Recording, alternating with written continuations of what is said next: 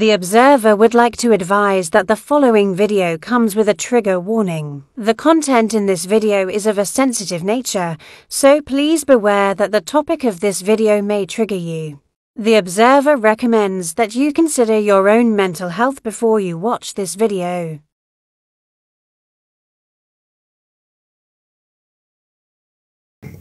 I really wish someone would have done to me.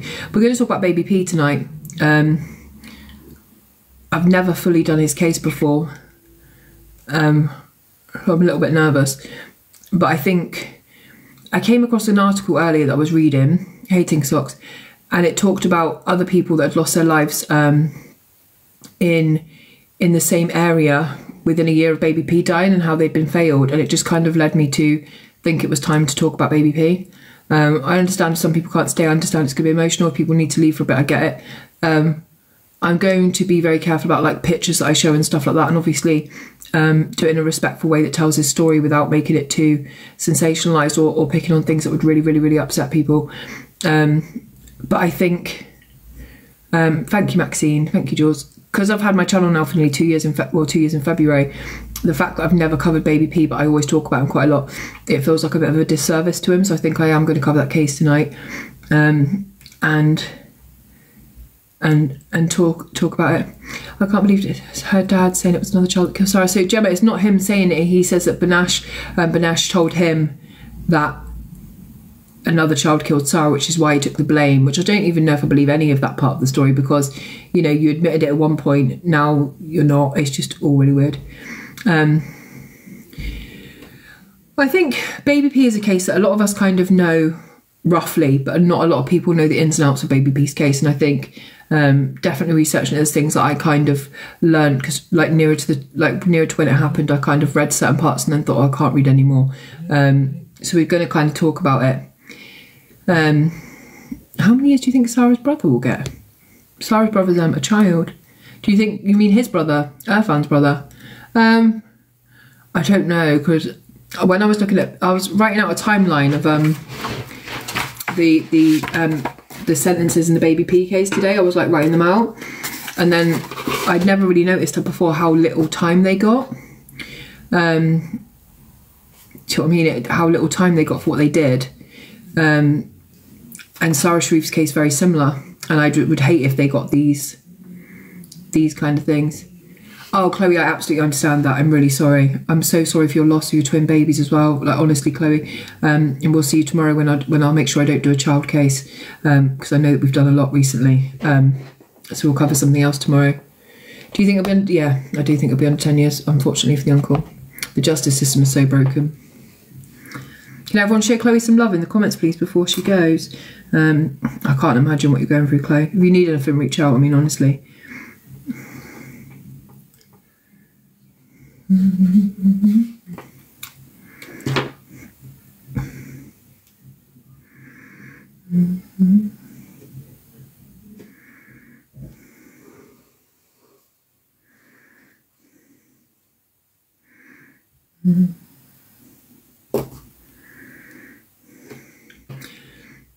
Right, okay, let me just put a picture up.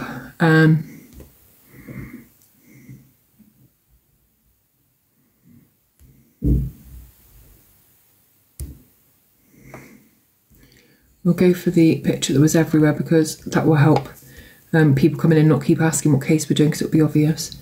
And we'll go through some more pictures as we go on. Yeah, so sorry if you lost Chloe.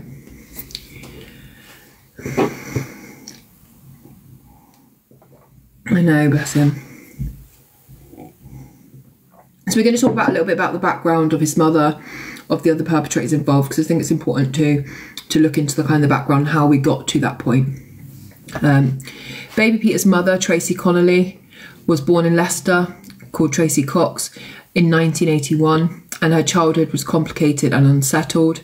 Her mother, Mary, was a drug user and a drunk, and her relationship with Gary Cox, the man that Tracy had always believed was her father, was violent and abusive. I will do, Mamma Mia. I've done it once before, but I can do it again. Their house was unhygienically dirty, and Connolly and her half-brother were unclean, unsupervised, and often bullied because of the state of them at school. Mary and Gary Cox separated in 1984, and Connolly and her mother moved to London whilst her half-brother remained with Cox in Leicester. He's named Peter Connolly. At the age of 12, Mary informed her daughter she was in fact the product of a drunken one-night stand in Leicester with a married family friend called Richard Johnson, and that Cox was not her father. Following the death of Gary Cox in 1988, Connolly's half-brother joined her and their mother in London, and he had difficulty settling back into the family home and was reportedly violent at school and towards his half-sister at home. If Mary had moved to London in the hope of a better life, that was not the case for her children. One childhood friend from primary school remembers Connolly saying she was the kid at school no one wanted to play with. She was plump, dirty, and would turn up at school in shoes that were falling to bits and tracksuit bottoms that didn't fit. Children called her Tracy the Tramp because she was so scruffy. She was always getting beaten up by other kids, and I remember seeing her at school once with a split lip. Connolly quickly developed a tough veneer. She learned to put up and shut up at school and at home, especially after she complained to her mother she was being physically abused by a close male relative, only to be accused of being a liar. Lonely, fatherless and lacking any self-esteem, Connolly went in search of whatever affection she could find, and from a young age she was notably promiscuous and craved the attention from men, as she'd never got it at home. Well done, Blue Sky. From 1991 until June of 1992, Connolly was placed on the Child Protection Register due to neglect. Through physical abuse was also suspected in the family home. Social services remained involved with the family, and Connolly was sent to Farney Close boarding school in West Sussex, catering for children with special educational needs and behavioural difficulties. She sat and passed GCSEs, including English and IT, and in these early dealings with social services, they are believed to have aided Connolly in learning how to deceive social workers and how to get away with things later on with her own child. And the reason I want to cover all these things, that I'm not making any excuses for it, the bitch is evil, let's face it, and you know, you have two choices. You can either continue the cycle of abuse that you've witnessed yourself as a child, or you can go on to do better for your own children. And I'm sure most people in this room who've had a rough childhood have gone on to always do better for their own children. I think only by looking into backgrounds of people and learning kind of where they've come from and how we got to this point can we maybe stop the cycle in other families and kind of start noticing things. It's really important. But I always think when I'm explaining what she's been through, people think, oh, you're making excuses for her. Like, I make no excuses for her. And when we get into what happened to baby Peter, any sympathy I have for this little girl who used to be called Tracy the Tramp quite quickly descends into hatred. Trust me. But we can't ignore the fact of she was a product of her environment and was kind of always kind of going down a path of destruction, although it should never have got to this. And she was offered help on loads of different occasions. She was offered a life that was much different, and Tracy was not going to do anything to kind of keep it. I might be in a storm, but I'll never let... I love that, Lucy. I might be in a storm, but I'll never let my child get wet. After leaving school age 16, Connolly met Peter's father, a railway worker, then age 32, who cannot be named for legal purposes, and well, I don't think to this day we know the father's name of baby Peter. A year passed before they moved into a council house in Tottenham, where Connolly gave birth to 3 daughters in quick succession before baby P arrived, being the 4th child. They married 6 years later in December of 2003, and Peter's father had no dealings with social services prior to becoming involved with Connolly. Hi everyone coming in. Peter was just 3 months old when Connolly split from her husband amid rows over housework, or rather the fact that she wouldn't do any. So while he was working all day as a railway worker, he would come back and the house was getting filthier and filthier, and he kept saying to her, look, we can't have the kids being raised in this... Hey love, sorry. We can't have the kids being raised in this kind of environment. Like, we can't do that. And she was also spending a lot of her time online, flirting with other men in chat rooms, pretending to be different women. Like, that seemed to be her drive more than feeding the kids or looking after the house. Thank you.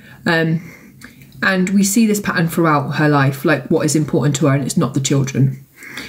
Within 3 months of her husband leaving her because of this lack of housework, this lack of for life, flirting with other men, she had met 33-year-old Stephen Barker, who she met while he was doing maintenance on one of her friend's flat, and he quickly became her boyfriend. So I'm going to show you a quick picture of Tracy and then of this new boyfriend, just when we're picturing the case. Thank you guys for the candles. So this is baby P's mum. This is more the picture you'll recognise from when this all happened, when she was arrested. And this is her... Where is he? This is her new boyfriend. cold-hearted motherfucker.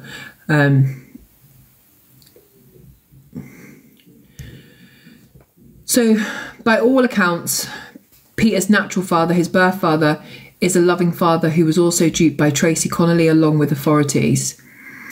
Peter's father repeatedly raised concerns about Peter's welfare after separating from Tracy and constantly went to the social services and asked for help. And that was Peter's birth father was saying, like, she's not coping, she shouldn't have the children, they're not being looked after properly, there's things going on in the home. There was constantly he was prompting them to kind of help him and to do something.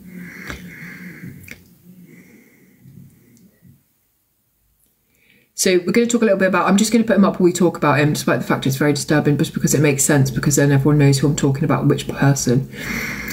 So born in June of 1976, the second eldest of 5 siblings and brought up in London, Barker went to a special school in Tottenham and had an IQ of about 60. Despite claims to be unable to read or write during the trial, police were able to prove otherwise through text messages sent from his device. Thank you, Queen Camille, I'll have a look.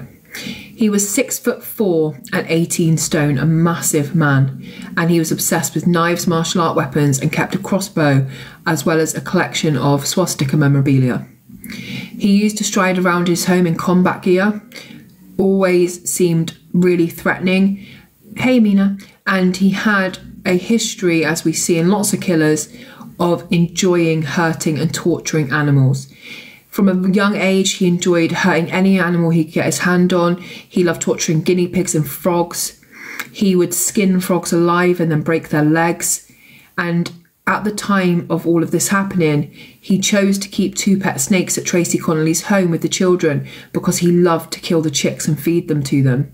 He would also kill mice and rabbits and feed them to the snakes, and it wasn't like a necessity, like this is what I need to feed them. This is like, I'm really enjoying doing this, and he would sit there for hours doing it. His fascination with causing pain to animals eventually led him to be prosecuted for cruelty to animals by the RSPCA. So this guy had a lot of warning signs in his past. Him and his brother Jason Owens, who also features heavily in this case, and this is Jason Owens here, had previously escaped going on trial for the torture of their own grandmother, Hilda Barker, in an attempt to get her to change her will. They tortured her for hours, their own grandmother, birth grandmother, because they were trying to get her to change her will. But because she died of pneumonia before the case could go to court, the courts just dropped it. So these two had, thank you, Little Miss Axe, for her. Little Miss Axe, it doesn't even say for her. These two had worked together, these brothers, to do horrendous things before. And the court, what really annoys me, right, you've dropped the case because there's no one there to give evidence, the grandmother, even though you have her statement, and then you just allow them to move into homes with children without alerting anyone. Not that Tracy would have done anything, she wouldn't give a fuck, but the police should have removed him. Like, he's hurt animals, he's tortured his own grandmother, and you're just like, it doesn't, no one's watching him. Thank you, Love Story, thank you, Carly. Now, thank you for the Comic Cloud. Thank you, Queen Kimmy, as well. Thank you, everyone, for the gifts. So, back to this piece of shit. Thank you, guys. So, he moved in with Tracy Connolly in February of 2007 and with the family. Hey, Kira. He moved into their first home in Hermitage Road in Tottenham, and it was described by social workers as cramped, unfit for children, untidy and smelling constantly of urine. Yet they were. Instead of doing anything about it, removing the children, they just moved the family into Church Housing Association property in nearby Penhurst Road, where they shared with the family Rottweiler, German Shepherd, Stafford Bull Terrier, snakes, and these 4 children. This is the house, this church housing. Thank you guys for the gifts. This is the house where Peter would die a brutal and agonising death. I will do Evelyn Boswell again at some stage. Social workers who visited the house claimed they were unaware that this guy, Stephen Barker, sorry, that Stephen Barker even lived in the home. They said, we never saw him, didn't know he was there, and we had no idea that Tracy had any man living with her. Now, he played a crucial role in the 4 children's lives because, again, Tracy had found a man and she was so lazy that she would lay on the sofa, She would chat to men online. She was always in chat rooms. She was always asleep. So it was his job to prepare the meals, look after the children and bath them. Children that weren't his, 3 girls. And when we learn about his later crimes, it's disgusting. He actually would do all of these with children that he had only just kind of met. Hey, Minister Smarty. Now, at some time around June of 2007, and we'll go back through the timeline towards the end as well, just to kind of make it all make sense, because I'll just do the timeline. His brother, Stephen Barker's brother, Jason Owen, moves into the home. So we're dealing with this guy again. Now, his name was Jason Barker, but he changed it to Owen so people wouldn't recognise him because of what he's done here. He moved into Tracy Connolly's home with his 15-year-old girlfriend and his 4 children. Okay, Baby P we're talking about today. So at this point we have a paedophile with his 15-year-old girlfriend, his brother who injures animals, Tracy Barker and her 4 children, and his 4 children all living in a house. Now, Owen, thank you Jilly for the comment cloud, thank you Ashley. Owen is said to completely dominate his younger brother, and the violence against Peter we know escalates during the period this bastard is in the house. This man, sorry. He has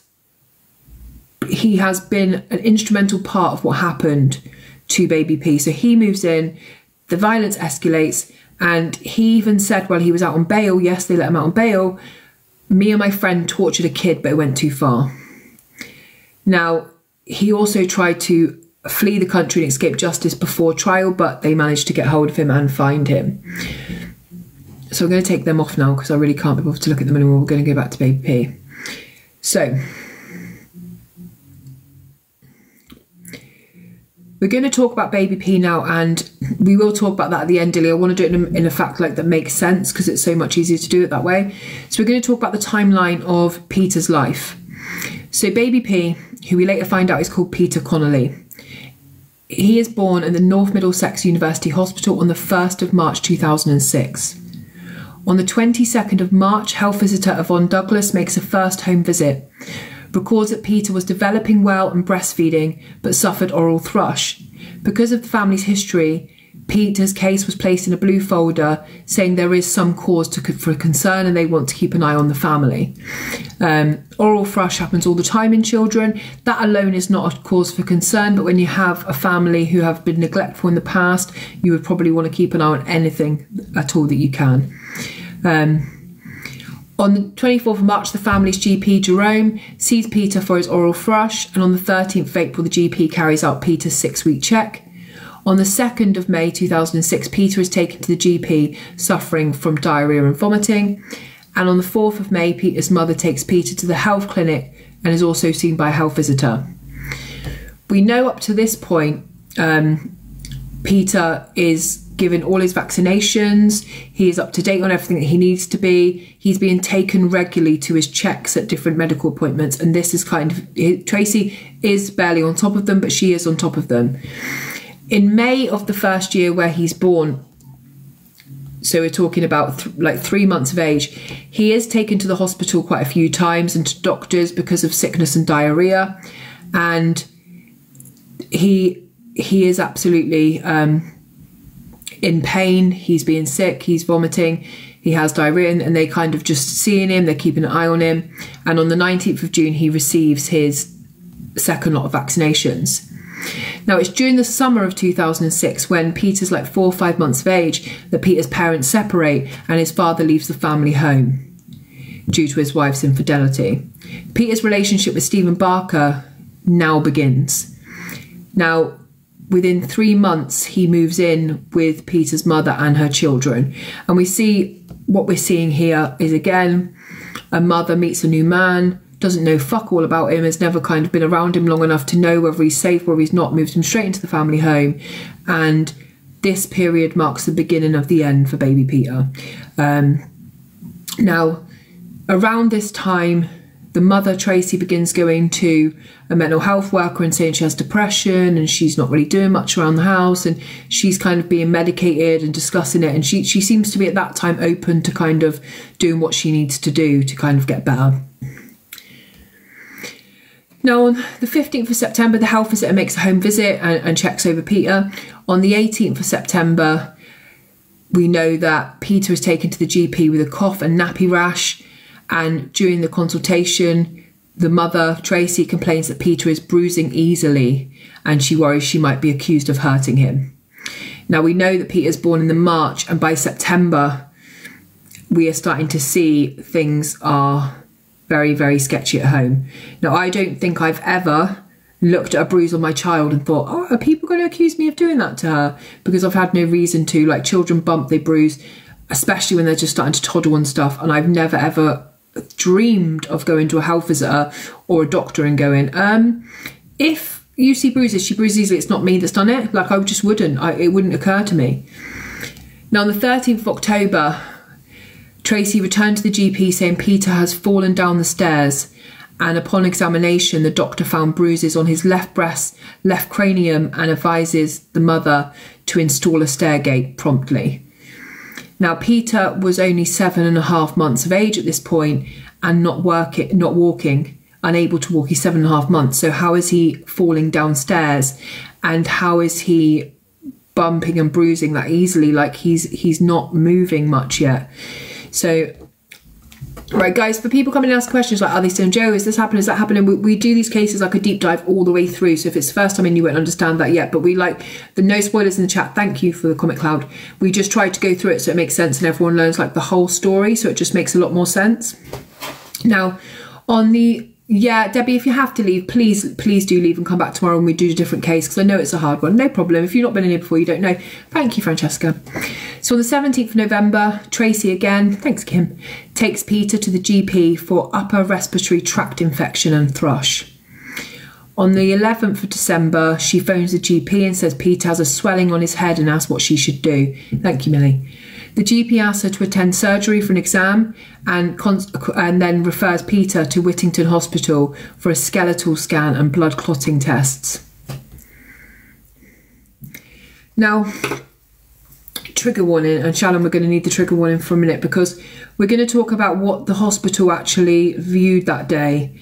And please understand that these bruises, she was still sent home with her child that day. And this is why I cover cases like this, because there were so many missed opportunities. So she's told him he's bumped his head. Thank you, Jacqueline, for the comment cloud. She said he's bumped his head and she's been asked to bring it down. He has extensive bruising to Peter's buttocks. His face and his chest were identified to have additional swelling. He also has swelling on his forehead. And his mum says, I have no idea, I probably climbed. And he does slap his body parts sometimes. She says, oh, and by the way, he bruises really easily. Like, I have tried to tell medical people that before. She also says that the scratches on his body come from the family dog. Now, she says that, you know, I don't really know what's happened. He's just banged his head. Like, I've not seen any of that swelling before. Now, the doctors do tests. They prove, thank you, Jacqueline, that Peter has no underlying conditions that would cause any kind of bruising or swelling. Like, he's got the all clear from anything that would be medical related. There's also bruising to Peter's forehead, nose, to his right cheek, the breastbone, the breast, the right shoulder, both buttocks, which the doctor noted down would require significant force in order for them to have that shade of bruising. Thank you, Emma. And he has a faint bruise down his left shin.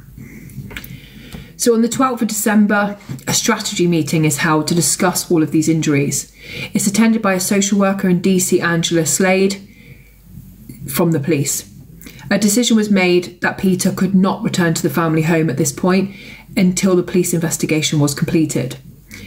Now, Tracy at this point offered to take time off work to care for Peter, but they say she can't do this. And she says, look, I have slapped the children in the past, and the meeting notes document that Peter's parents were separated and the mother has a friend, no boyfriend living in the home, and he will never be left alone with the children. So no efforts are made at this point for social services or the police to go and see who this friend is, who is spending time with the children. They just kind of go, it's just her friend, that's fine. Now, thank you guys for the gifts. On December the 13th, a social worker and the police interviewed 2 of Peter's oldest siblings at school, and they say, we have no concerns about these kids either. So on the 14th, oh, thank you, Kim. Yeah. On the 14th of December, the consultation paediatrician at the Whittington Hospital, Heather, states the combination of bruising on Peter is very suggestive of non-accidental injury. And she adds that he's not to be allowed home. Police protection is needed for this child. So on the 15th of December, Peter is discharged from the hospital into the care of his mum's 25-year-old friend, Angela Godfrey, who is allegedly a registered childminder, but these checks aren't done. Sylvia Henry, a team manager at the Tottenham Social Service Office, found Peter suitable foster carers and was very reluctant to allow him to go to anyone from the home, none of the family, none of friends. She says, look, he needs to be away. On her statement to police after Peter's death, she writes, my impression of Angela was that she believed the local authority were overreacting and the explanation for Peter's injuries were those of his mother's. They were caused by rough play and headbanging. Miss Henry also claims that Miss Godfrey asked for a large sum of money, £320 a week, if she was going to keep Peter for his mum. Now, on the 18th of December that year, a social worker, Agnes White, visited Tracy at home, and she says on her notes, this home is dirty, untidy, smells of urine, and 3 massive dogs that shouldn't be around children are living here. On the 19th of December, Tracy and the maternal grandmother of baby P are arrested on suspicion of child cruelty. During interviews at Hornsey Police Station in North London, neither give any explanation for any of the injuries. Both say only Tracy and the 4 children lived at home and that the maternal grandmother sometimes stays. They say there's no man in the house, no one else living there. And Tracy says, I've never slapped him in my life and I never intend to. At the end of the day, I'm a very good mother. I'm not the best mother, but I'm a very good mother. And they're bailed till January the 11th. Now, on the 21st of December, Peter is taken back to the hospital and he has his legs x-rayed. And is she really loud? Give me a Tegan? Give me a second, because the others are in bed. Tegan? Yeah. Turn it down. Sorry. It's always in bed. Sorry.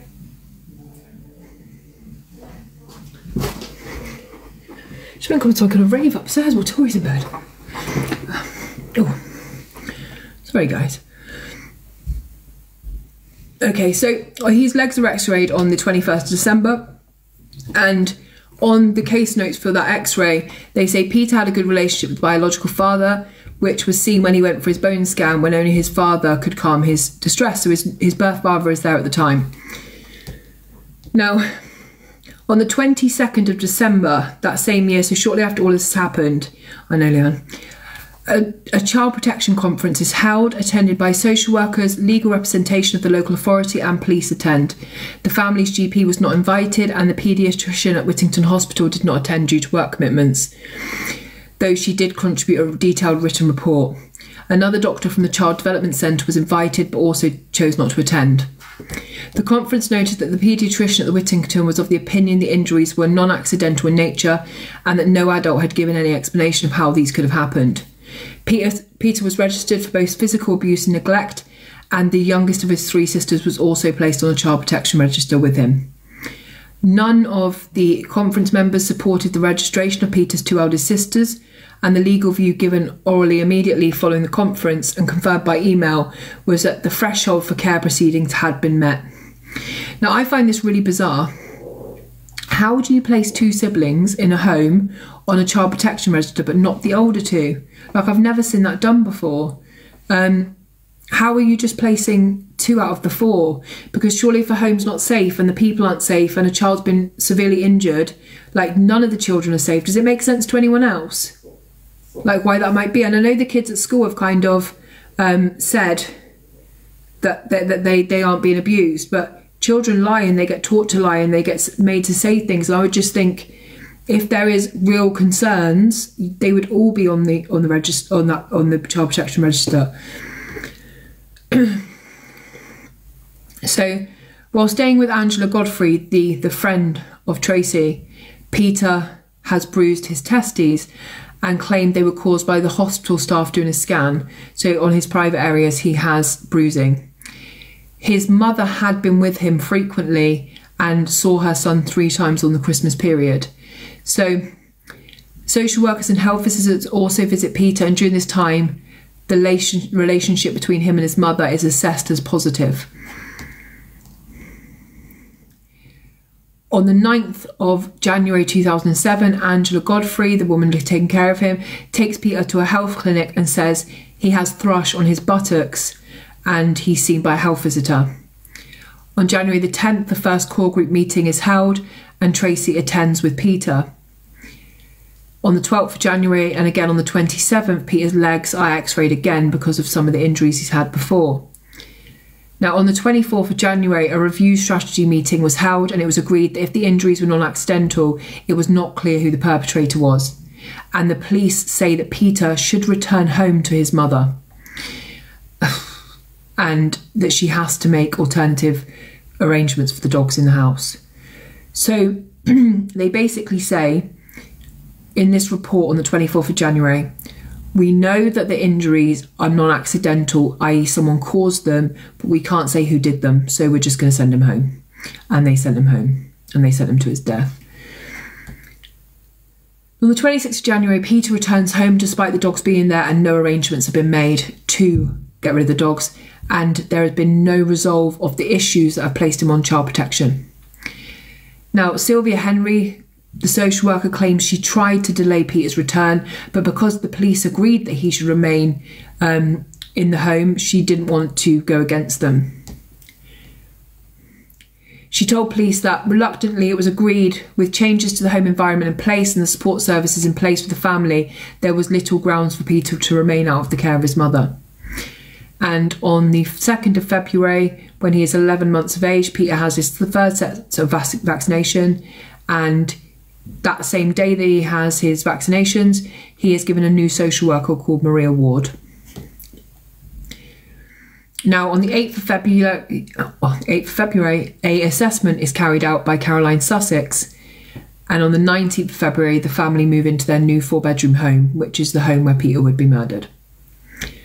On the February the 22nd, social worker Maria Ward made her first home visit and says she observes a good relationship between Peter and his mother, and she says she observes Peter smiling at later visits on the 5th and 8th of March.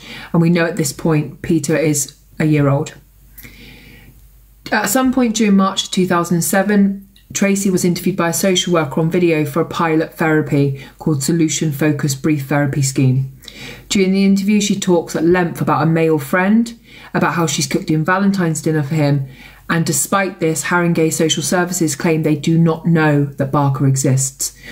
But she's been interviewed by them and she's like, my new boyfriend, and I love him, he's in the house, I cooked in Valentine's dinner, and they're like, well, we didn't know, but you filmed her saying it. Like, take note. You had a perfect opportunity to write down everything she's telling you right now, because she's like telling you free stuff and you're just ignoring it. No video was ever passed on to the police, not part of the abuse case before Peter's death or evidence of the failed murder trial, because Haringey Social Services tried to hide the fact that this video existed and that they did know certain facts. The police maintain that if they had been given the video, they would have wanted to speak to Mr. H, who we know as Mr. Barker. Tracy would only ever refer to him as Mr. H because she wanted to keep him secret. On March the 2nd, the social worker and health visitor make a home visit and observe Peter headbutting the floor. He is referred to the Child Development Centre, and Tracy admits taking her eye off the ball following a breakdown of her marriage, but she says, I'm now back on track and you don't have to worry about the kids anymore. On March the 5th, a school nurse at the older children's school phoned Maria Ward to report that she had observed Tracy shouting in the face of one of Peter's siblings outside the school. The sibling was seen alone and confirmed the assault by her mother, and she was then added also to the Child Protection Register. On the 13th of March, Maria Ward interviews Tracy, interviews the paternal father, which we can't name him because of legal thing. So the father says that he wants more contact with his children and he has been advised to get legal advice. He says that he knows Tracy has a boyfriend living in the home with his children, and he says he worries about what is happening to his children within the family home but has no access to go there. And he asked the social worker to look into this. Thank you, Fee, for the help me. Now, Tracy then angrily denies this to the social worker and says, nope, he's just a friend, he helped me around the home, he doesn't live here. But despite the fact there is this breakdown in information, no one goes to the house to check the bedrooms, check if there's male stuff there, check if with the kids, like, do you have a man living at your house? They just kind of go, well, she's saying no. You've got her on tape saying it shortly before. Thank you for all the gifts, guys. You've got her on tape admitting it. Like, why are we ignoring it? Thank you guys for all the gifts. On the 15th of March, Tracy begins a course in mellow parenting. On the 16th of March, a review child protection conference was held in which Tracy is allowed to attend. It was agreed that the social worker would increase announced and unannounced visits to weekly, and for there to be further contact with the health visitor, either at home or at the clinic. Now, we know from the court case that the social worker admits to, even on unannounced visits, to giving Tracy notice. So she would phone up and say, in 2 days, I'm coming to do an unannounced visit. So Tracy admits that I used to go and stock up the fridge because I knew she was coming. I used to tidy up. I used to do things in place. So you're not doing unannounced visits, which is why they're in place. So you surprise the family. So you get to see what is going on organically, and not when, I know, Fee, it's horrible. But you're so scared of Tracy, who's bigger than you, and it looks a bit wild, and she's from a council estate, that you decide you're just going to keep warning her. So you warn her and allow her to cover up things happening in the home to the children. It makes no sense. On March the 20th, Peter and his mother are videotaped at a parenting class. And on the 22nd of March, the social worker spots and writes down that Peter has a red mark on his face, which his mother says, oh yeah, he's just fallen on the table. On March the 23rd, Peter has his 1 year checkup at the health clinic. The health visitor, Paulette Thomas, reports no concerns. During the visit, Tracy was reportedly angry and upset with social workers for their high frequency of visits, and says that it stops her from relaxing and enjoying her children. We're talking about baby P, Sammy. On March the 29th, another core meeting was held. And this is the most frustrating thing about these cases, this case particularly. There was meetings being held constantly, and there were people recognising injury and abuse, and they still did nothing. Nothing. And no matter how many they had and how much they put them on child protection register, there was no protection in place. And it's so awful. Like, you knew. On the 7th of April, a family friend phones social services and says she's seen Peter in his garden eating dirt because he's hungry, mud, and he has large bruises on his forehead. She said she tries to talk to Peter, but he's quiet and withdrawn, and she's worried, so she alerts the social worker. On April the 9th, 2 days later, the GP sees Peter with this bruising on his face. At 4:40, Peter was admitted to the North Middlesex Hospital in Enfield. A nurse noted a large boggy swelling to the left side of his head, and Tracy explains that 4 days earlier, another child his age had pushed him against a marble fireplace. She said he had seemed grisly but fine over the next 2 days, but had woken that morning with neck pain and holding his head to the left side. On his medical notes, they note he also has small round bruises on his right cheek, a large swelling and bruising on the left side of his head, bruising around the eyes, scratches to his face and earlobe, a rash on the back of his arms, and obvious head lice. Body maps taken at the time indicated bruises and scratches to Peter's face, head and body. Tests for meningitis proved negatively, although Tracy uses this as an excuse that the injuries she has heard about, that means her son definitely has meningitis because there's no other reason for him to have these injuries. A CT scan was normal, and social service say that because of all these injuries, they are going to step up and provide the family with a fire guard. You heard me right. So he can no longer hit himself on the fireplace. So within 1 month of being on the child protection register, you have been seen with bruises on several different occasions. Once he's fallen on the table, once he's smacked against a fireplace, and so far you've got them a stairgate and a fire guard and sent him back home. The full injuries were bruising to the back of Peter's head with boggy swelling that was soft to touch, which caused Peter to be in pain and cry when he moved his neck, bruising around his eyes, scratches to the left of his face or on the left earlobe, a bruise on his upper lip and 2 bruises on his back, as well as severe head lice. On admission to hospital, Tracy stated she had a friend in the waiting room who had witnessed the fall and was fearful Peter would be taken into care because he was on the child protection register. The friend is now thought to have been Stephen Barker. Further, a man referred to as his father was present on 2 evenings but didn't stay while Tracy sat with Peter. A hospital nurse told the social worker the injury was not viewed as non-accidental because it had been caused by another child, and police were never informed.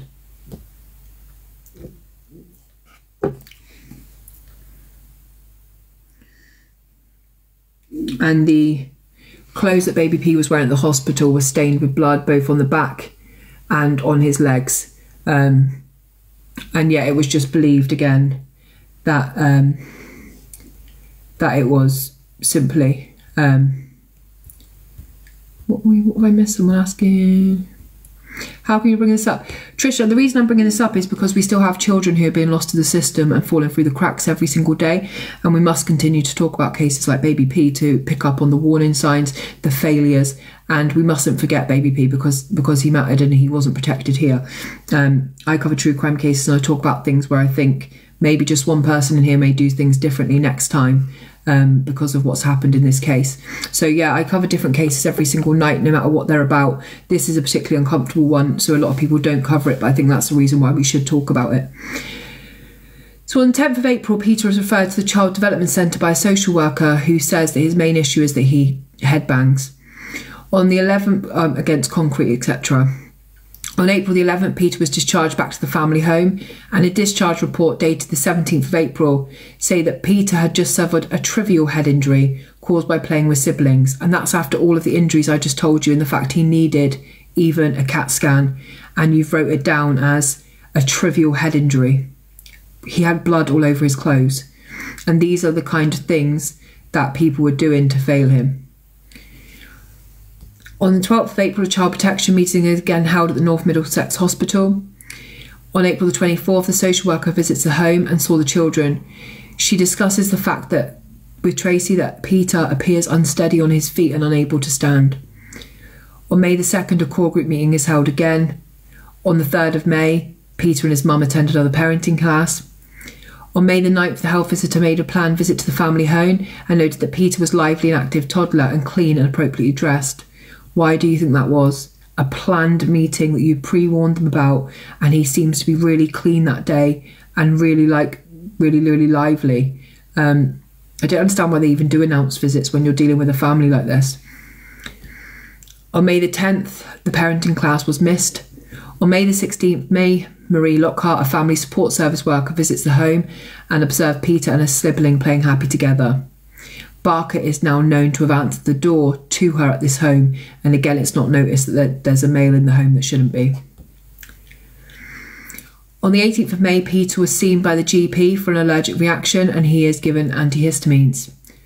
On the 21st of May, social worker visited and saw the children playing happily and observed that at this point they are well. Thank you, Amy. On the 24th, again a parenting class is missed. And on the 31st, again, a parenting class is missed. Now, these are parenting classes put in place by a child protection plans to say you must do parenting classes. You've missed 4 in a row at this point and nothing is done. Nothing. You're not following up on why they're being missed. She hasn't got a job. Peter's at home all the time. There's no real reason. He can be poorly for 1 week. She's not phoning in. She's just not turning up. So that again is another red flag. We've asked you to do something very simple to prove that you're a parent and you can stick to a plan, and you're not.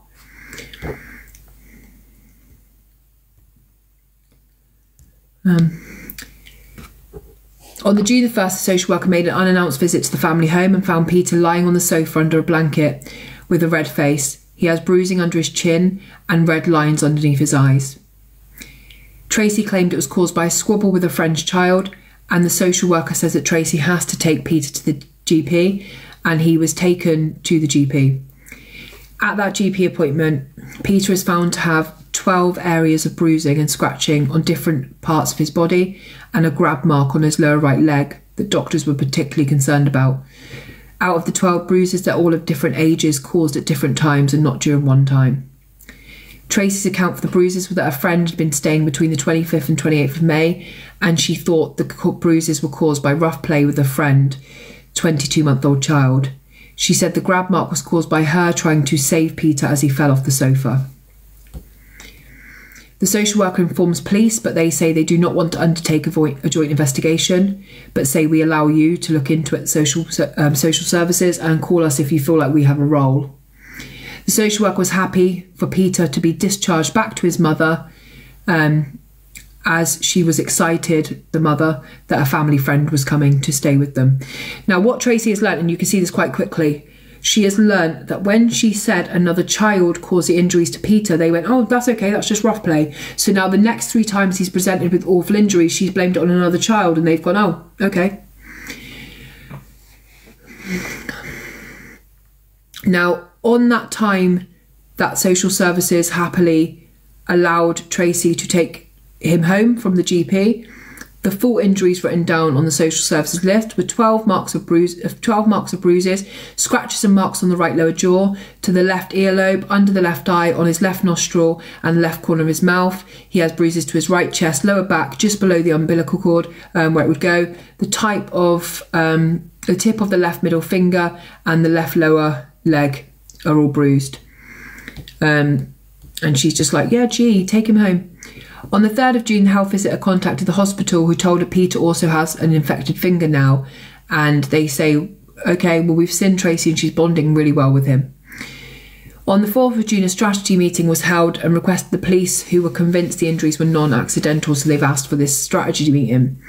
Agreement was reached to undertake a Section 47 inquiry, to hold an urgent legal planning meeting to consider the care proceedings, fast track a paediatric assessment, make arrangements for Peter to be supervised in the family home by Angela Godfrey, agree a contract with Tracy, find a childminder to assist with childcare during the day, and a joint investigation by the police and social services will be ongoing.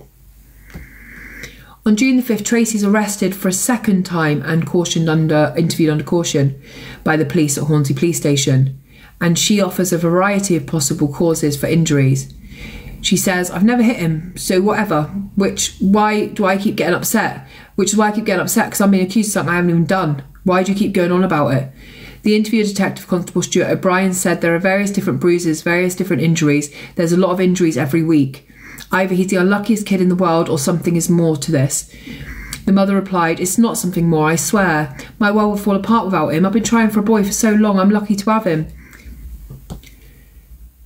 On 5th of June, Tracy and Angela Godfrey meet the team manager to sign a written agreement to the effect that Tracy and Peter would not be left alone together. A registered childminder, Anne Walker, would care for Peter and his youngest sibling for certain days during the week, and the agreement would be reviewed in a fortnight to see how it's getting on. Now, if you have been arrested twice for injuring your child and you are told you cannot be alone with your child, why is he still in the family home? Why is he allowed there at all? If his mother is that dangerous to him that she cannot be alone with her child, we're in 2007 now, Nanny Barbs, he was born in 2006. Like, why is he still there? I don't understand it. A senior officer wrote in his log at the police station, this situation cannot continue. I am at a loss as to why our position is variance to that by social services. Our concerns for baby Pete are valid. Why is he in the home? On the 6th of June, Peter is seen at the health clinic by Paulette Thomas again, the health visitor. She notes he has lost weight since March and has scabs all over his head. Tracy says this is just an allergic reaction. On the 8th of June, a review child protection conference is held. The social worker informs the conference of the 1st of June injuries and that Tracy's accounts do not explain them. The reasonable conclusion from the medical exam was the injuries were non-accidental, and the meeting was informed that a legal planning meeting was to be held within the next week to make future decision making. The conference chair expressed her concern that Peter was experiencing the same injuries for which he was originally placed on the child protection plan. In addition, if they were caused by Peter's own behaviour, as his mother claimed, then he should be continuing all the time not just when he's in his mum's care. On June the 8th, the police took pictures of Peter and seized a toy from the home, and a photo of Peter shows a bruise at the centre of his spine. On June the 12th, the childminder Anne Walker phones the social services and says she's concerned about baby P. He has head injuries, which is weeping blood, and he is unwashed. He smells of vomit and he's always starving. Hey, Sonia. On the 15th of June, the family support service worker visits the family home, and again, Stephen Barker is present. Tracy was upset at being arrested for injuries to Peter. She said she was happy to speak in front of Barker because he knew everything. Also that day, the childminder tells social services that once again Peter has another bruise on his chin, but she says, I don't know where it's come from, it's not been in my care. And the support worker says, I think it's just an old injury, don't worry about it. On the 19th of June, Peter and the youngest of his siblings were visited by a social worker at the childminder's house. Both children interacted well, with 3 other children being looked after, and the childminder says, I don't have any new concerns, like she's been phoning them. Although no mention is made of the executive summary of the serious case review, Anne Walker claims she repeatedly raised concerns about Peter. She was quoted in the press as saying, he was dying. I told them he was dying. I told them about the state. I said things were not right, but nothing is done.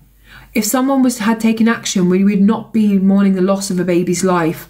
The warning signs were there.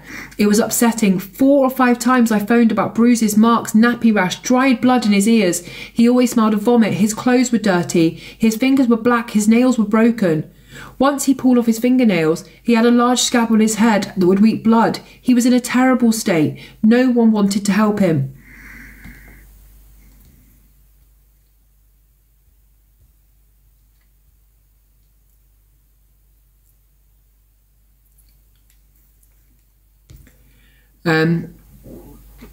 We'll talk about stuff as we go on. Anne further says she was told she had been employed to give the mum a break and to report any injuries she found to social workers, who she was told would visit, but only did so once. She said that when she reported the injuries and asked how they'd happened, she was just told by the mum he's just accident prone. On the June the 20th, a core group meeting is held, and on June the 21st, Peter and his mum go to another parenting class. On June the 29th, the social worker has a message from Anne Walker, the childminder, that Tracy had taken Peter away. The social worker tries to contact Tracy 3 times that day without any success. Maria Ward states that she has spoken to Tracy and she's going away for her birthday. Now, around the June the 29th is the first time we know for sure that Jason Owen is living in the home. That's Stephen Barker's brother, and he has brought his children and his 15-year-old girlfriend to live with him, to live with them all. So he was on the run because he was a paedophile and had his girlfriend with him and needed somewhere to hide, and Tracy took him in. 15. At this point, social services don't notice that Tracy is concealing 6 extra people in her home. In a 4-bedroom home that already has 5 residents, they now have a further 6, and no one seems to notice. Haringey Council say they are unaware of this, despite the numerous visits by various professionals to Peter's home in the last few weeks of his short life. On the 2nd of July, the social worker managed to speak to Tracy, who said she was caring for a seriously ill uncle in Cricklewood and would return on the 4th to the 9th of July, depending on his health. This was found to be a complete fabrication, and it is believed that she was hiding Peter because he had visible injuries at the time. School electronic attendance records show that the 2 eldest children did not attend school between the 29th of June and the 5th of July. On the 5th of July, Peter attends a parenting class with his mother, and on the 9th of July, the social worker made contact with Tracy, who was back in Haringey. Tracy had taken Peter to walk-in clinic at the North Middlesex Hospital for an ear and scalp infection. Later that day, the social worker visits the family home and saw all the children. She notes Peter's ear was red and looked sore, and Tracy shows the social worker the medicine that has been prescribed. On the 10th of July, the police meeting leads experts to agree that the injuries to Peter in December 2006 are suggestive of non-accidental injury, but are non-conclusive. On July the 11th, the social worker made a home visit, and she says again Peter's ear and scalp look sore. On the 16th of July, Tracy cancels the appointment with the health visitor to look at Peter's scalp and his ear. On the 18th of July, she takes Peter to the health clinic for an ear and scalp infection.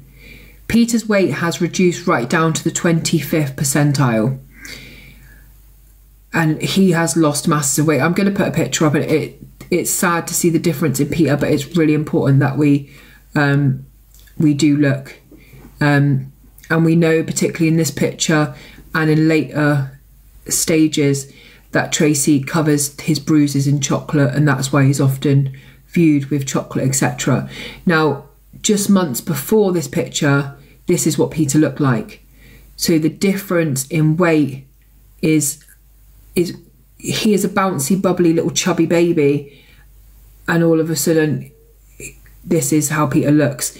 And social services aren't picking up on any of these things in a child who has reduced in weight. He looks nervous, he looks anxious, he looks scared.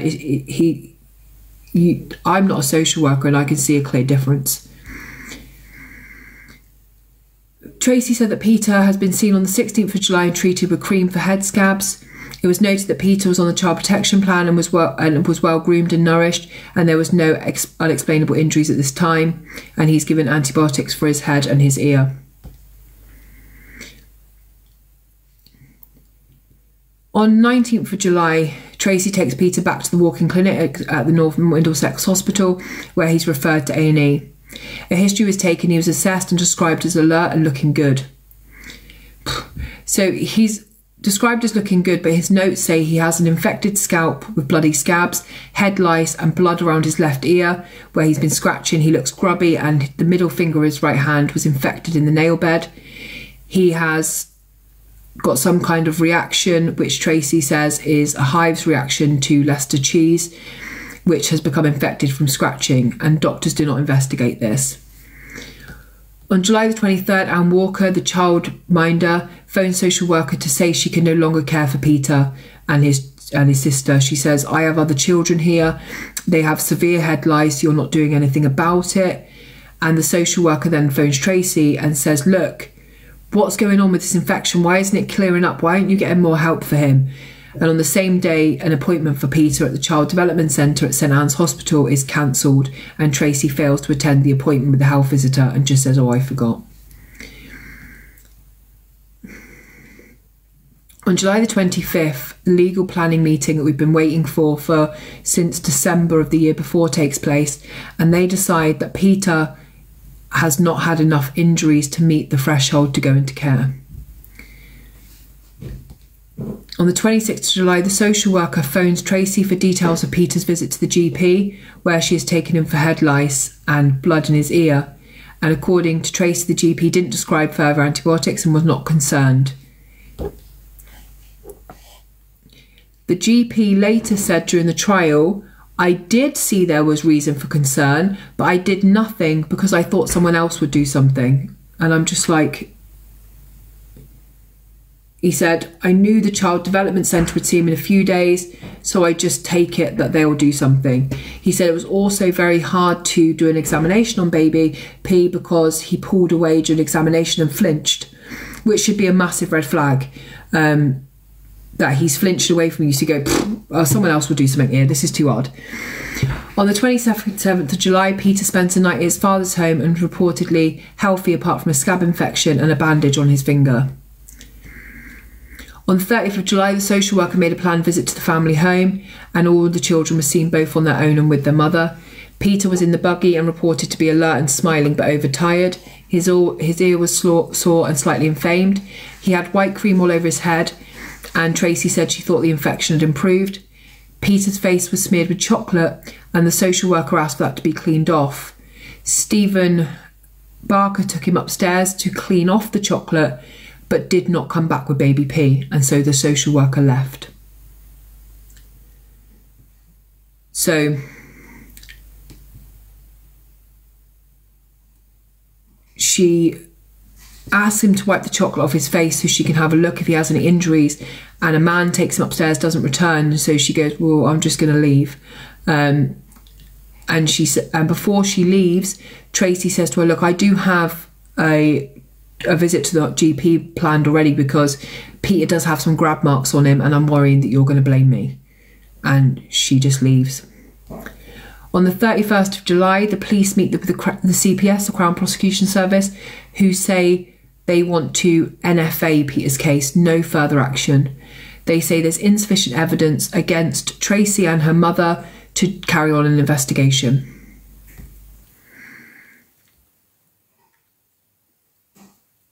At this point, he's a year and 4 months old. On the 1st of August, Tracy and Angela Godfrey take Peter to the Child Development Centre appointment at St Anne's Hospital, and he's seen by a locum paediatric.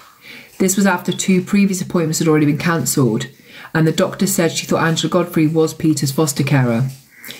Peter's referral to the clinic made it clear he was on the Child Protection Register, but did not state that the focus of the current inquiry were injuries to him.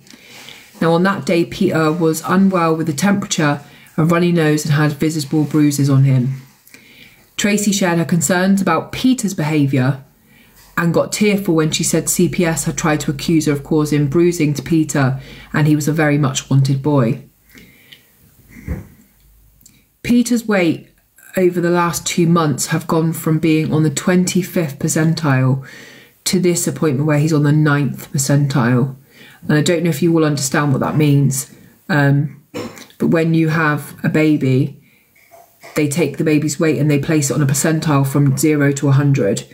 And 0 is like, so the 50th line is what most babies that age weigh. And then your baby normally carries on a projectile. So if your baby's born at 75, they normally carry on, like they're a bit heavier, but they carry on that scale. So Peter had been born around 50th, had gone down to the 25th, and now he was on the 9th within 2 months. The paediatrician concludes that Peter was unwell due to a possible viral infection.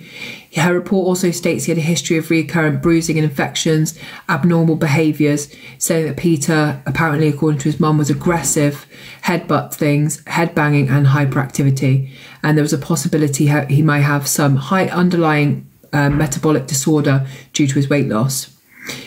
She says that she did not perform an examination on Peter at this appointment because he was miserable and cranky.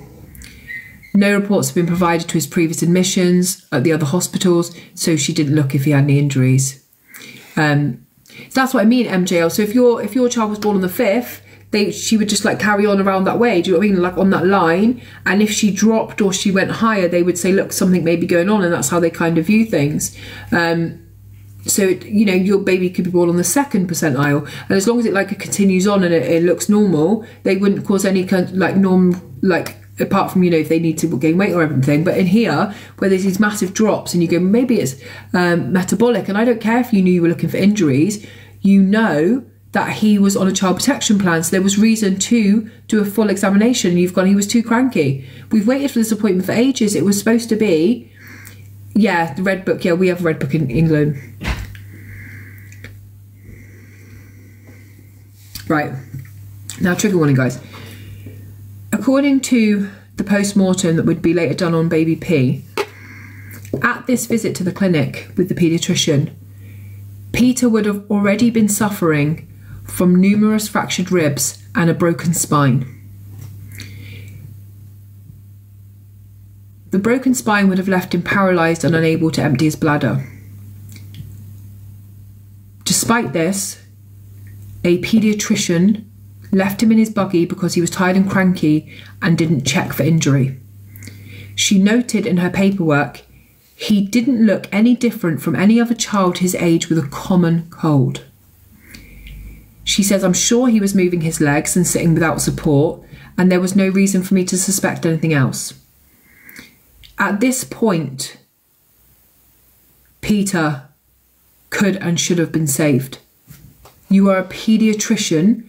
You've been asked by social services and the police to do a proper investigation on a child who is on a child protection register, and you left him in his buggy because you said, well, he's a bit cranky. Why was he cranky? He had a broken spine. That injury in a full-blown adult would leave you paralysed. No wonder he was crunky.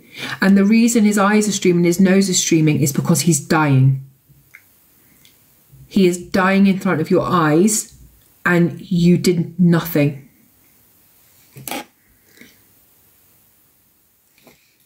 The same day, Tracy cancels other health appointment visits for Peter. On the 2nd of August, Tracy was last seen by police at the social service office and was told that neither prosecutions against her would be pursued.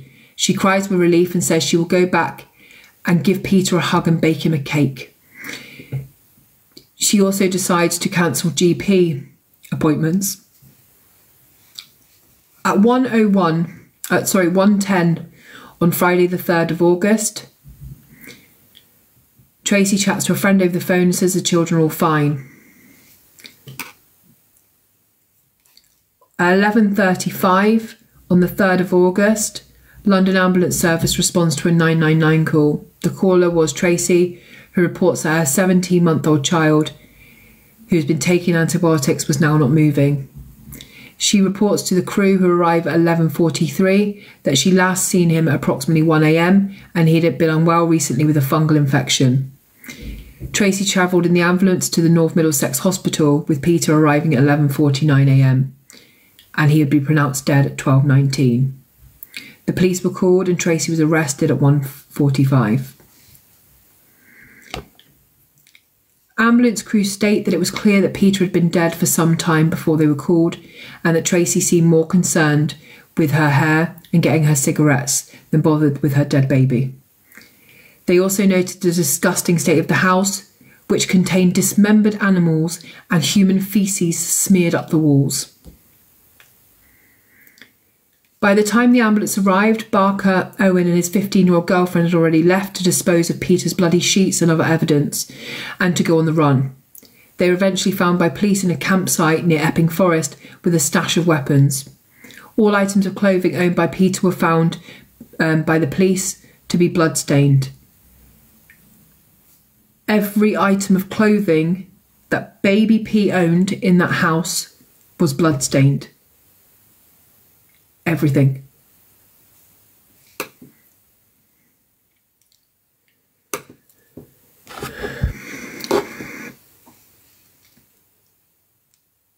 I'm going to go through the autopsy report, which is obviously really important in this case. Baby P had severe cuts to the top of his head, including wounds where a dog had bitten his scalp.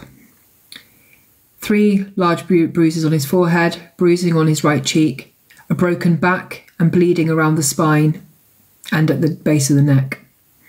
Blackened fingers and toenails, 1 finger missing nail and a tip had been stripped of all the skin. 8 broken ribs between 1 and 2 weeks of age, and remember how many medical appointments he'd had in that time. 3 faint bruises on his chest, old fractures to his shin bone, skin missing from his nose, bruising on the left temple and above his left ear. His left ear was ripped so it was coming away from his head. Cuts on the front of his neck and beneath his chin. Skin missing from his lips and tongue from a blow. Skin between his upper lip and gum torn, front tooth knocked out. Faint bruises on his lower back and upper back. 3 faint bruises on his left shin and a small bruise on his toe.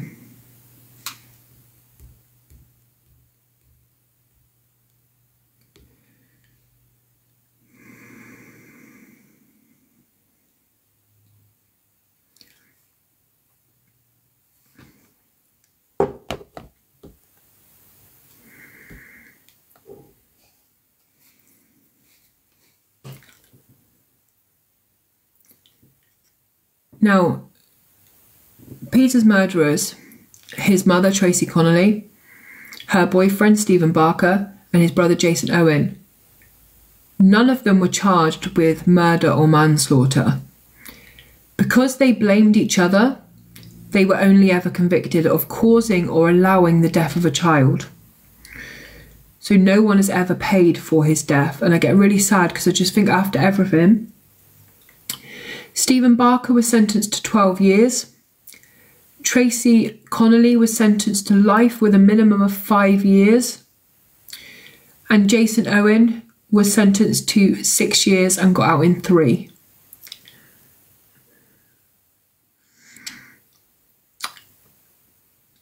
Stephen Barker, the mother's boyfriend,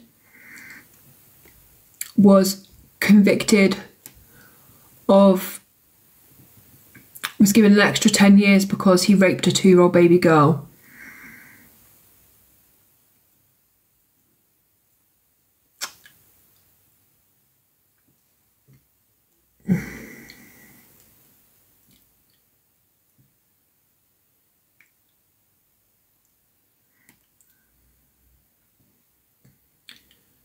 So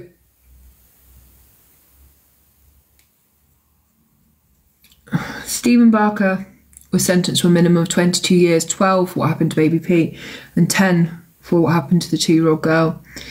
He's been up for parole several times. He is still in prison at the moment. Jason Owens, he served 3 years for what happened to baby P. They ignored the fact completely that he was actually raping a 15-year-old girl at the time this happened in the family home, and is a known offender of children. So he was out within 3 years. Tracy Connolly got life with a minimum of 5 years. This is her now. So far, she's been released several times and been put back in prison. She was released in 2013 after being convicted in 2009. So for the first time, she served 4 years for what happened to baby P. She was released in 2013, recalled to prison in 2015, released again in 2022, and she's just been recalled again to prison. And she has been recalled to prison for visiting people or places that she was banned from doing. What does these sentences teach anyone about what's happening to children? Like, Peter's short life was full of pain and suffering. For what? And in my opinion, every medical person, every social service, every police who were aware of what's going on, they helped to murder this little boy, because there are so many chances they had where they could have saved baby Peter. He was in front of 2 medical doctors, a paediatrician, a child doctor, and a GP with a broken back and a broken spine, and nobody noticed. And both of them said, well, I thought someone else would do something.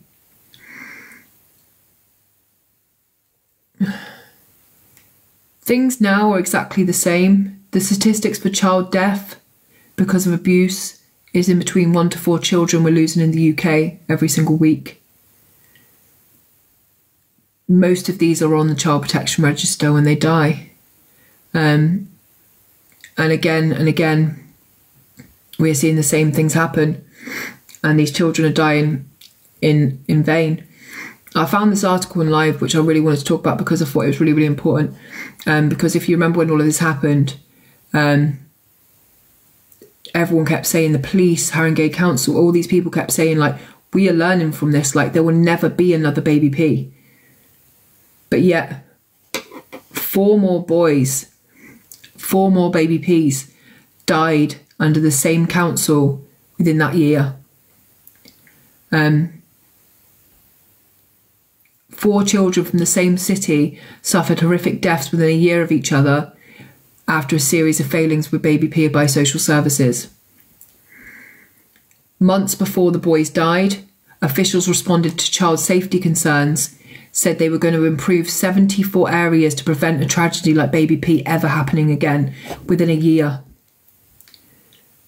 Yet they failed to save 7-year-old Blake Fowler, thank you Ash, despite 18 reports to social services that he had been violently hurt in the family home. 18 reports, and yet he died. Details of his death in 2011 emerged in a serious case review report. Brothers Jaden and Bradley Adams, 2 and 4, and 3-month-old Nico Maynard were also failed by Southampton City Council, so not the same council, but they died also in the same year. And this is a time, in the next 2 years after baby P, 8 more children slipped through the net, including a 6-year-old girl who was admitted to hospital with 92 injuries and drugs in her system and given back to her family.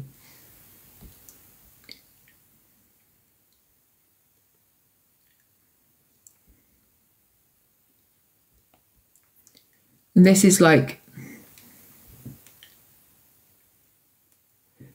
it just doesn't, I don't know what else to say. It doesn't say her name here. It just says including a 6-year-old girl. I'm just reading from an article that they come out. I'll have a look in a minute if we can find. This is I didn't even realise till I researched this case in the last couple of days to do it, how low their sentences have been. I didn't understand.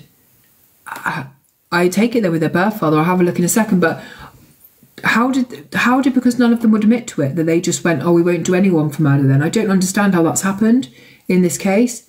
I am friends with Peter's dad. Is he, does he have the other children read? That's all we want to know. Are they safe? Are they okay? Obviously I don't expect any more information. That they have their right to privacy and a good life, and I hope they're having a good life. They're safe. Good, thank you, Red. This case is horrendous, and I just wanted to go through the whole timeline with you guys because I wanted you to realise how many chances there were to be some kind of resolution here for the children to be saved. The fact that his mum has got out several times just makes me sick. It was her job. It was her job to protect him. She lied to cover this up so many times. At any of these appointments, if she had been scared, she could have said, I need help. Like, he's being hurt. Any of this, you lied and you lied and you lied to cover it up.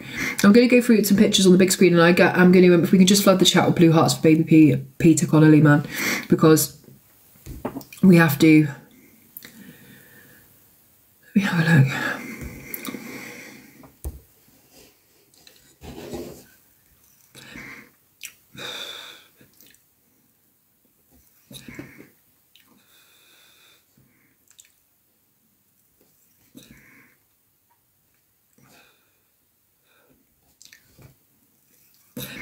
Remember that face, because this is what she looks like now.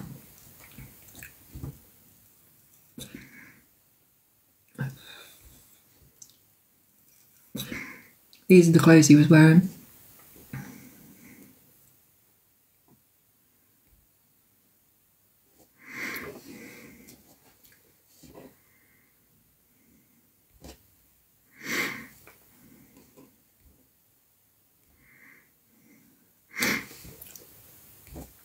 These are some of the other children who died in the year after baby P. 2 brothers who died within 3 months of each other, despite the fact their mum said, please take them into care, they're not okay here.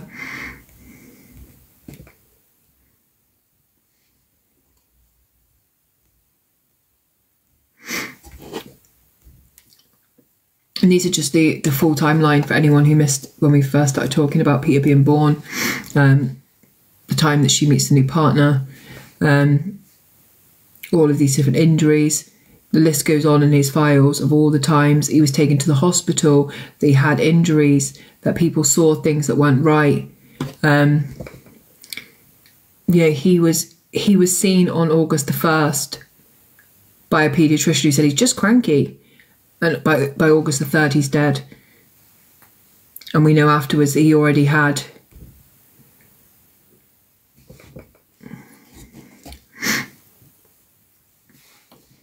I'll just go through that little bit there that we haven't really talked about.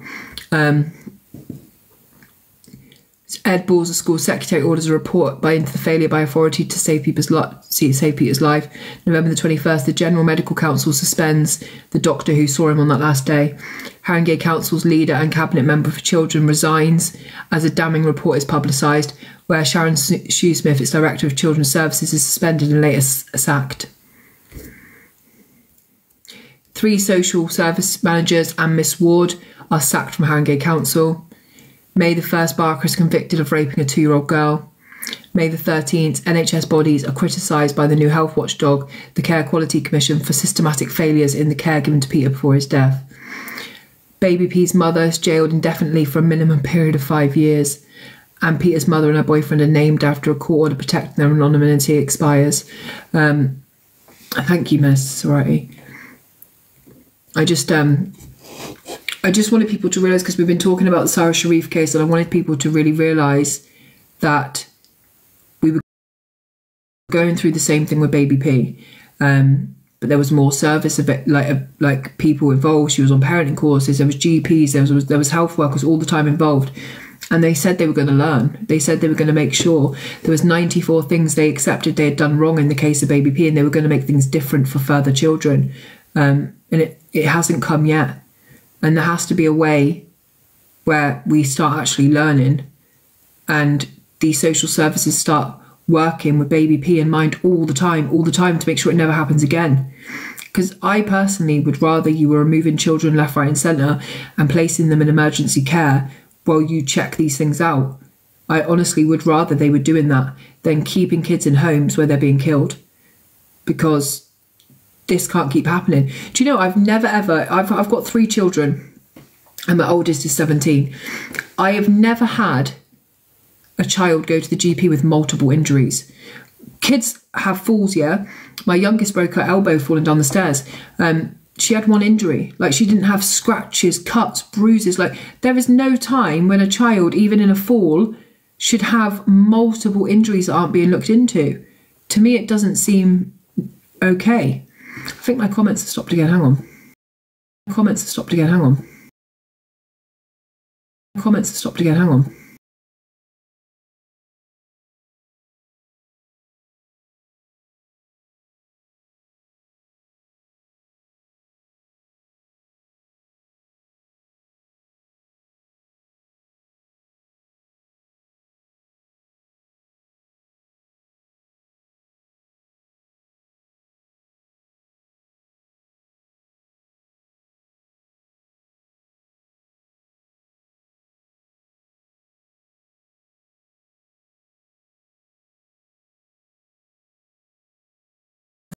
Of alive, and I've been like, why do they keep pausing?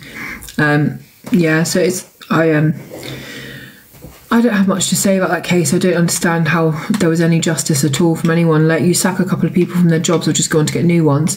There should be like criminal prosecution. For you're trained as a doctor to do things and to be a paediatrician to protect children, and you failed. You failed in your job and your position. And if you didn't feel like you could examine him because he was groggy, get someone else in who can. But your job was to examine him, and he shouldn't have left that hospital until he was examined, because he would still be here now. And you can't actually change that. Like, he should be still here. Please look into it for me. What, Katie? Sorry, I didn't see your first comment. Pictures of the house released. I'll have a look.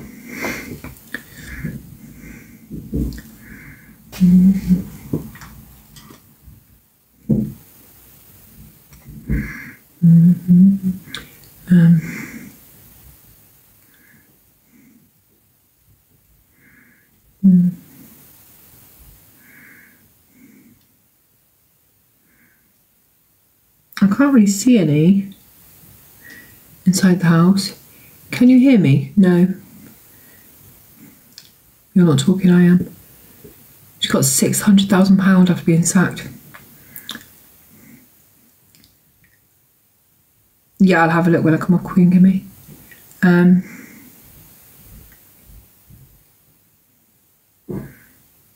Oh, hang on, there is here. Let's go there.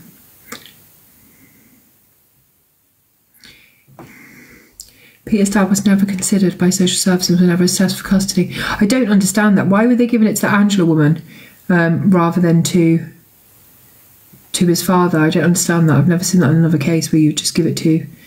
I can't really see many. People keep saying that's a stock photo of their house, but I can't see any inside. Look at when he's born.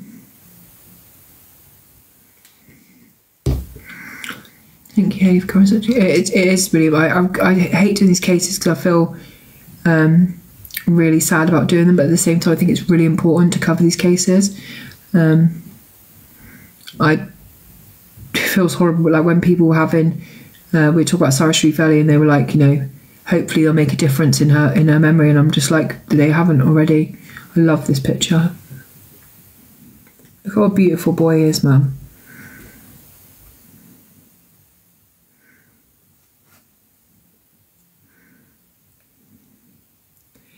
Sinead Walker.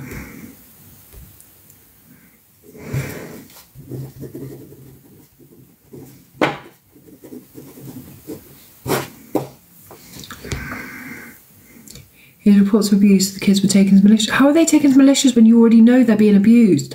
I just don't understand.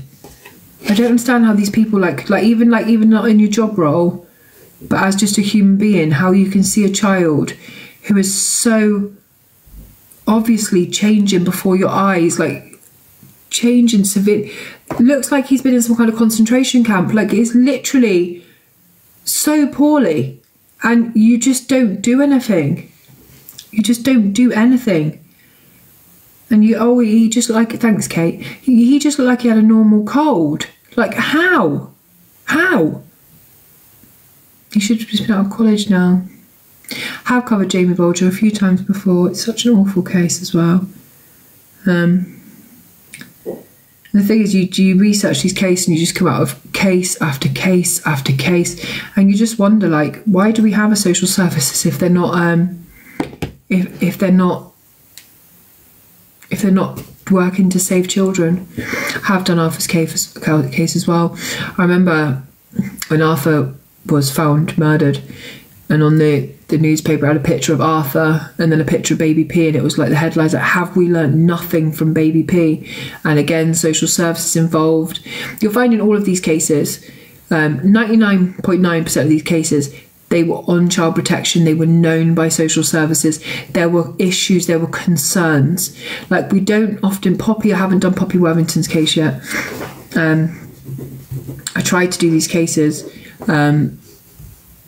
as spread out as I can, because I know how much they affect people. But it's really important that we talk about the cases.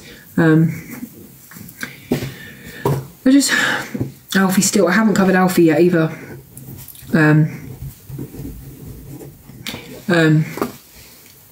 So many are not covered by the media. So many are not. A lot of these things are hidden because people don't want to take any blame or fault in anything, so they just act like it never happened. Sometimes if you don't have families pushing them, like, you know, baby P's father, for instance, like pushing the case out, they would just rather people didn't know, because it's uncomfortable, right? It's really, I have done Star Hubs once before. It must have been over a year ago now, Michelle. It's really uncomfortable for people to read these cases, and I have people that message me and say, like, oh, can you not do child cases anymore? And I'm like, well, I'm sorry you find it really uncomfortable, but it's really important, it's vital that we talk about them. It might inspire someone in here who will go on to be a social worker, a fucking good one, and think, like, I will never let that happen. It might also make a neighbour look at a child and think, I need to phone social services, and maybe next time they'll do something. Ricky Neve. Yeah, I have covered Ricky Neve before. There may be somebody who is saved because of these lives. And I always say, like, as uncomfortable it is for us to hear them, especially if you have children, of course it's uncomfortable, we hate it. But at the same time, like, he went through it. Like, he lived it. He really lived it. And, like, the one thing that made me cry the most in this was not only that they missed his broken back or they smeared him in chocolate, it's the fact, the fucking justice you gave in that courtroom. Like, you read what we read, but you saw the pictures of him deceased, you saw the injuries. Like, how are you okay with giving, like, the maximum of 12 years for what they did to him? Like, that's a really sad case as well, I doubt, really sad. Like, how is that justice? How are they walking on these streets? Like, how are they ever allowed out? Like, why would they ever be allowed to walk on the same streets, going in the parks that our children go in? Like, why are they given that opportunity? Like, they've shown who they are. You know, the one still in prison enjoyed hurting animals, tortured his own granny, raped a baby. Like, why is he even allowed to go up for parole? He's been up for parole 3-4 times now. Like, why are we paroling a fucking monster? Like, at least let baby P's memory and legacy be that this man will never hurt another fucking child. At least give him that. Like, Barker is above and beyond a danger to every single person who walks among us. This man is sick. Like, the things I can list that he's done, and the graphic information available on this guy, and why are we even considering him for parole? Why is it an option? Why has Tracy been released 3 times and fucked up again? Because by the 3rd time, surely, like in America, you're fucked for life. Thank you for the love heart. We're releasing her and giving her chances. Jason Owen was a paedophile who lived in the home with his 15-year-old girlfriend, had tortured his grandma, and then took in part in the death of baby P. He was out in 3 years. 3 years. What is he doing out there now? I would make bigger prisons for people like that, Cassie. They should be put down. They should have exactly the same done to them that happened to baby P on a bigger scale. Like, why would we ever allow that? Jason Owen could be living with a single mother right now with children, access to children, because no one's tracking him. He's out. He served his time. So no one cares. They didn't even do him for having a 15-year-old girlfriend, so he's not on an offenders register. No one's watching where he is. That's what makes me so angry. Oh, I'm so sorry, Ash. I'm so sorry for your loss. He's done it again, has he? Let me have a look. I didn't even look at... I looked at him briefly earlier.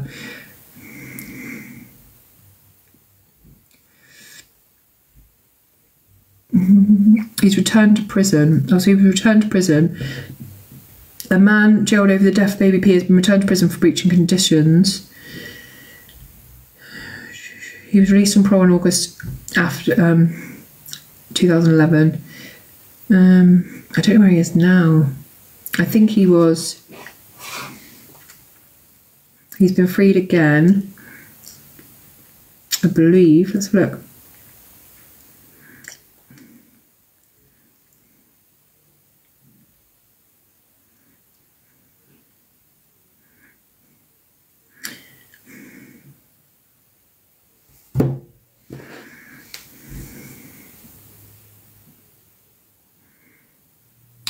So he was released again in 2015, got a whole new identity that no one's allowed to know, and he now works as a life coach and fitness advice person, having access to women and men,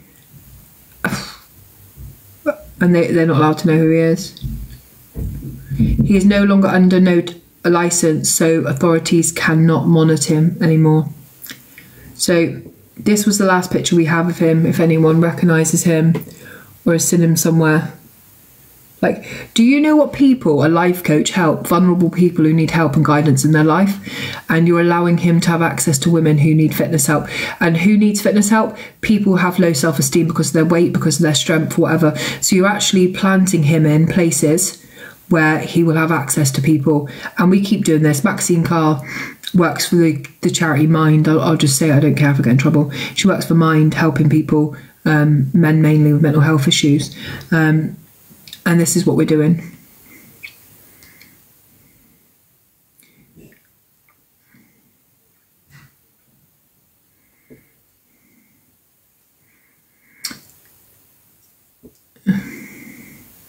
The attacks on Peter, known as at the time as Baby P, took place while Owen, who was already a convicted arsonist and crack addict, was lodging there.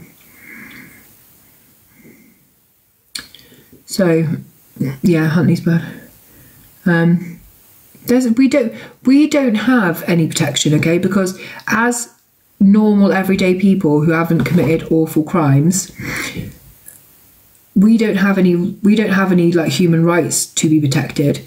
We also don't have any protected like rights for our children really to be protected from the offenders, but they have rights. They're not on license anymore. They can walk freely among us.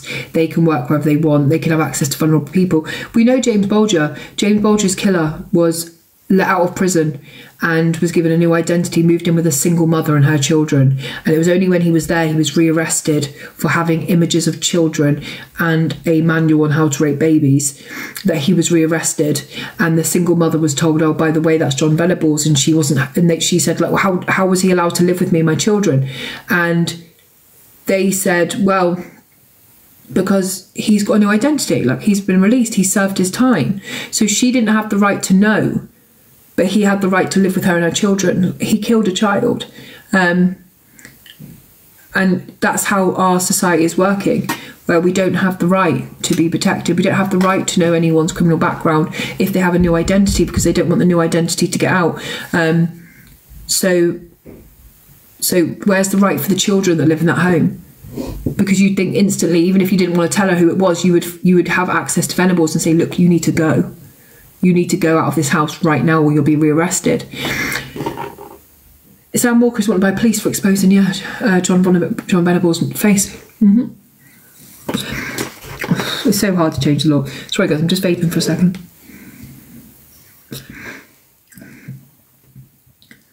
Like, why aren't we allowed his new name? Why should he be allowed a name change?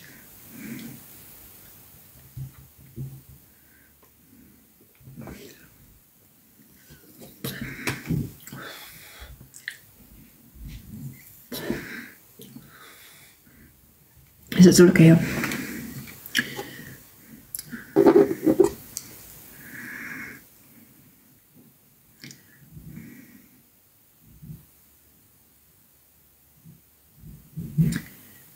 So Tracy Connolly, this was written in September this year. Tracy Connolly, 42, was given an indefinite sentence with a minimum of 5 years. She was released from prison in 2013. She was later recalled to prison after selling nude photos online. She used £14,000 of public money in a bid to recover custody of her 3 daughters while in prison, so we paid for her to try and do that. After what she did to Baby P, we gave her £14,000 to fight for the other children. Hey, Kate. On the 5th of May 2022, she was then released from jail again, despite the government of the jail and the government both saying she shouldn't be released. We released her again. At this time, Justice Secretary Dominic Raab branded her actions as pure evil and said that we needed an overhaul. She's now on her way back to jail just over 2 years after last being released. This is her in 2022. Ghastly.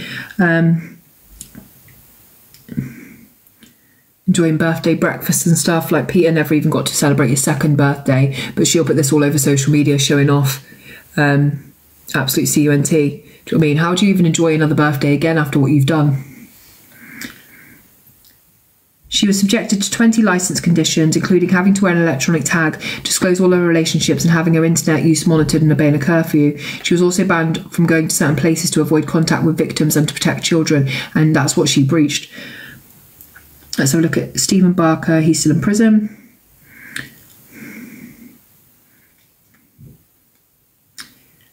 A fresh parole hearing could happen within months. It would be Barker's 5th parole bid during his prison sentence. His last request for parole was denied after psychiatrists determined the criminal would not partake in mental health treatment programmes.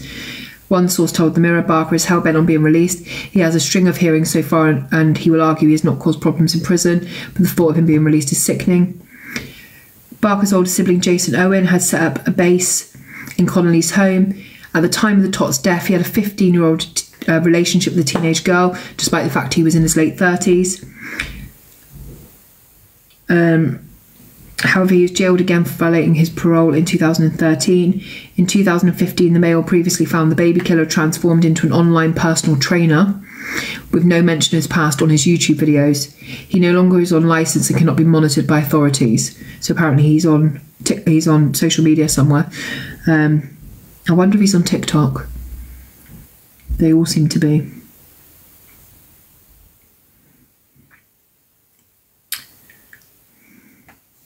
If anyone comes across him on social media anywhere, please let me know straight away and I'll out it. There's no licensing condition. There's nothing saying I can't. Because this should not be happening. He does lives now on YouTube and people watch them.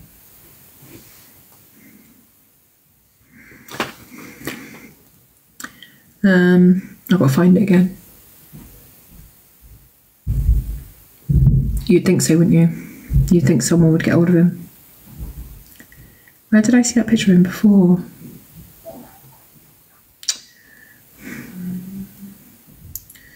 It's not on this one.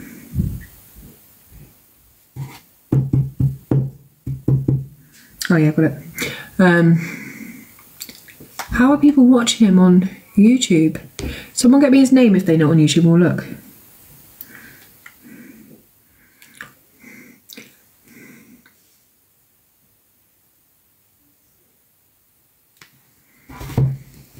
Do you know his name, Carla?